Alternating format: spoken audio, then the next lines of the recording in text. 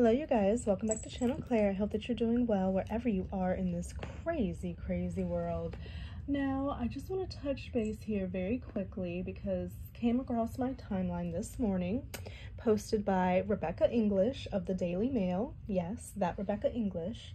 And she has let us know that there is an event going on today for King Constantine of Greece. I guess there's like a Thanksgiving ceremony going on today, and the royal family is in attendance. Now, it seems as if King Charles is not in attendance. Camilla is, and William was supposed to be. However, last minute, he has pulled out, citing personal reasons. Okay? He was supposed to do a reading, apparently. So he had an active duty in this ceremony for King Constantine of Greece and has pulled out last minute. So it brings the question, what the F is going on? Yes, the king is not in attendance.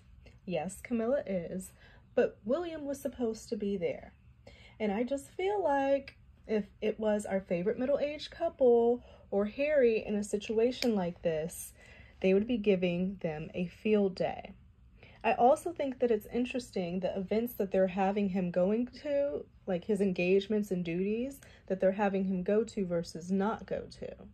Because William was seen as like his first duties back on the scene. He went to I guess it was some type of ceremony where he had his regalia. He was standing there swaying quite a bit. He looked very peakish, not well, kind of sickly, just gaunt. People were concerned, quite frankly. And then the following evening, he had, well, I believe it was the same evening, he went to a charity dinner where he was cozying up to Tom Cruise. And then just the last weekend, or weekend before, he was seen at the BAFTAs Awards that was heavily celebrity attended. And he was there smoozing with the actors and actress. And yes, he did let people know that this is one of Kate's favorite events and that unfortunately she could not be in attendance, and apologized on her behalf. I just think that it's so interesting that he's not at this event that is more family centered. Now, I will say it could be because something happened late last night, early this morning, that has stopped him from attending this event, which brings up concerns because, like I said, the king is not there and we have not seen the Princess of Wales since Christmas of last year. So it brings up a lot of questions as to what is going on behind the walls of Kensington Palace and in the homes of William and Kate. What is happening?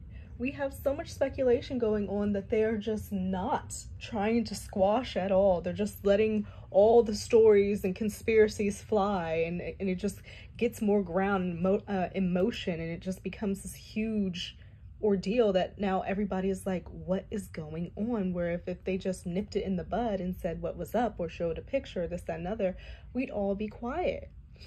So it's so perplexing to see how William and Kate's camp are handling what's going on with them and her recovery versus how King Charles is handling his diagnosis and treatment, because I just saw pictures of him with his cards, like his greeting cards and get well cards, and I feel like per protocol, since, you know, there's royal protocol and there's ways things are supposed to be done, I feel like that is more leaning towards how it should be done.